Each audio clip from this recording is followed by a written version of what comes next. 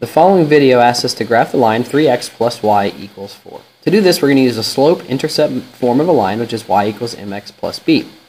When you're doing y equals mx plus b, the key component is that it has y equals. So we need to solve our equation 3x plus y equals 4 for y.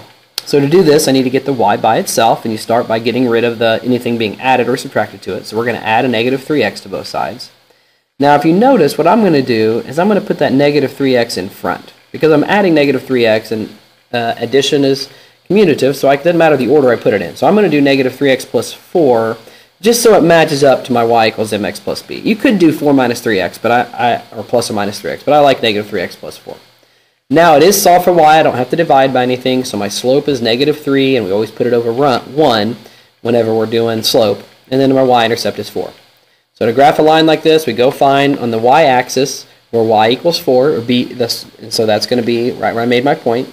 My slope's negative 3 over 1, so the rise is negative 3. Well, that means to go down.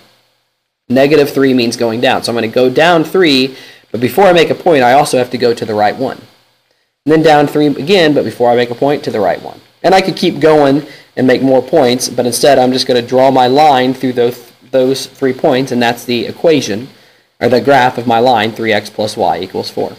You could test this by picking one of the points, right? I'm going to pick the point 2 over negative 2 down. And if I plug that into 3x plus y equals 4, it better make it true, because that's what a graph is. It's all the points that make the equation true. And you can see I put 2 in for x, negative 2 for y, and I get 6 plus negative 2. Well, that does equal 4, so that point is true.